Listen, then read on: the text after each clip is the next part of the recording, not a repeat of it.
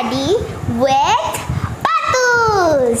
We will be studying of 8th standard chapters based on CBSE syllabus. So today we are going to learn the first chapter of 8th class English. So let's start.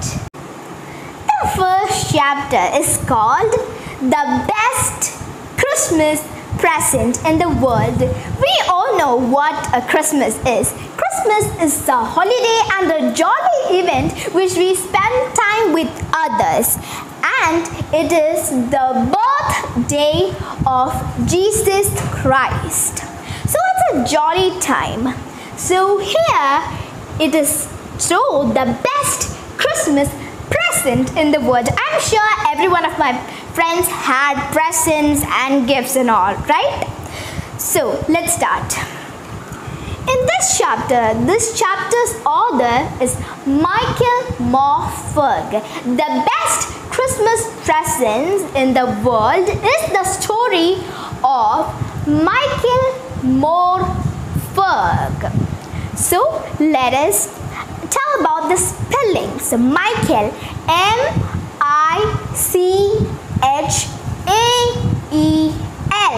Michael Morford, M-O-R-P-H-U-R-G.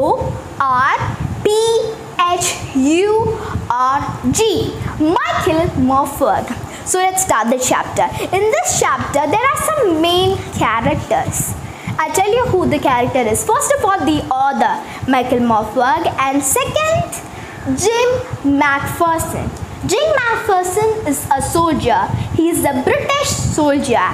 And Connie McPherson. Connie McPherson is the wife of Jim McPherson. And then Hans Wolf.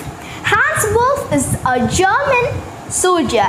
This chapter or this story is based on the First World War, which started on 1914 and ended on November 11, 1918. But in history books and all, it is told 1990. Okay, so let's start. First, I spotted it in a junk shop in Bridport, a roll-top desk. The man said it was early 19th century and oak. I had wanted one, but they were far too expensive. This one was in a bad condition. The roll top in several pieces, one leg clumsily mended, scotch marks all down one side. The author, Michael Morford, spotted a roll top desk. A roll top desk is a kind of desk which have a sliding top. I shall show you the picture here. Look. This is called a roll top desk. Hope you all understood. And the man, the seller in the junk shop. The seller in the junk shop said it was early 19th century. It was on the 19th century and it was made of oak. What is an oak? Yes, an oak is a tree and it was made up of that wood, oak wood, okay? And the author had wanted one, but they were far too expensive. They were really expensive. The roll top desks was really expensive. And the one he saw in the junk shop was in a bad condition. The roll top in several pieces, the sliding cover in several pieces, and then one leg clumsily mended. What does mean by clumsily? Yes, awkwardly, not in like an awkwardly level. It's made in an awkwardly level, okay? And then scorch marks. What does mean by scorch? Yes, a scorch is a burn marks. A fire have burned the roll top desk. Scorch marks all down one side of the leg. There were many scorch marks. So the roll top was going for very little money because it was in a bad condition. So the author really had wanted it, and if we wanted it, it would be a risk, a challenge. He want to restore it. What does mean by a restore? What does mean by restore? Restore means repair. The man had to repair it, but it would be a risk, a challenge. So, but the author thought I want one. So he thought he paid the man, the seller in the junk shop. He paid the man and then bought the roll top desk and put it where? On the back of his garage. What does mean by a garage?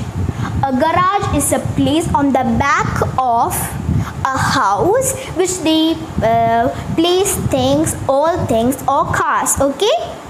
So the author began work on it on a Christmas Eve. I removed the roll top completely and pulled out the drawers. The veneer had lifted almost everywhere. It looked like water damaged me. Both fire and water clearly taken their toll on this desk. The last drawer was stuck fast. I tried all I could to ease it out gently. And I used brute force. I struck it sharply with my fist and the drawer flew open to reveal a shallow space underneath. A secret drawer. There was something there. I reached in and took out a small black tin box. Sellotape to the top of it was a lined note paper and written on it in a shaky handwriting, Jim's last letter received January 25th, 1915. To be buried with me when the time comes. I knew as I did it that it was wrong of me to open the box, but curiosity got the better of my scruples. It usually does. So, the second para.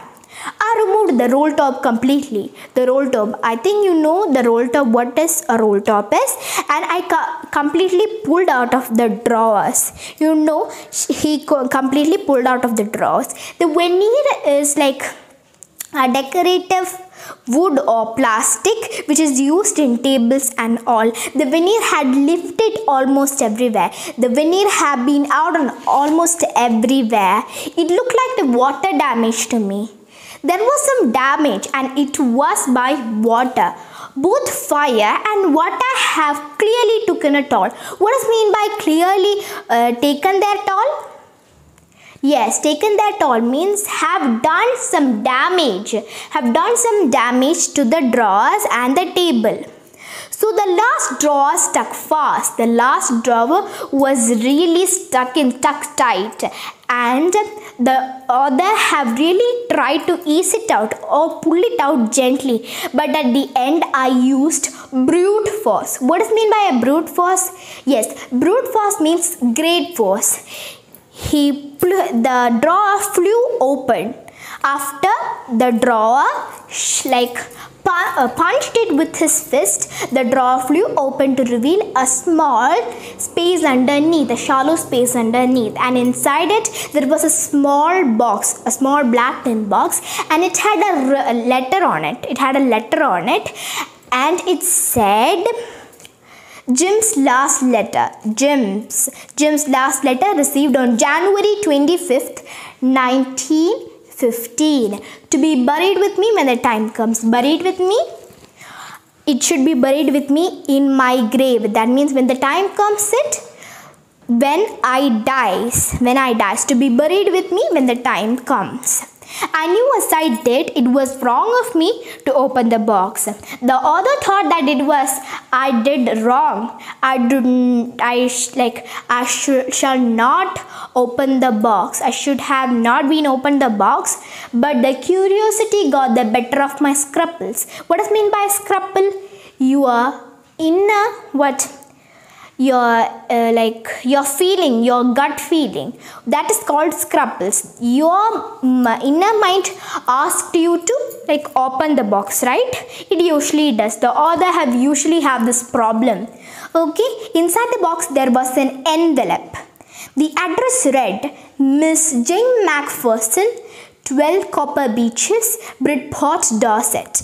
I took out the letter and unfolded it. It was written in pencil and dated at the top. December 26th, 1914. Inside the box there was the letter and the address wrote Mrs. Jim Macpherson's wife. That means Connie Macpherson's. 12 Copper Beach. It's an address, 12 Copper Beach on Dorset. It's a place in England. And I took out the letter and unfolded it. Okay. It was written in pencil. And it have date at the top named December 26, 1914. After the day of Christmas on 1914. So hope you all understood that part. Please try to make small questions on this part, and then if you have any doubt, please don't forget to ask on the comment section, okay, and I shall reply on it. So this is first part is over. Let's get into the second part on the next video. Bye.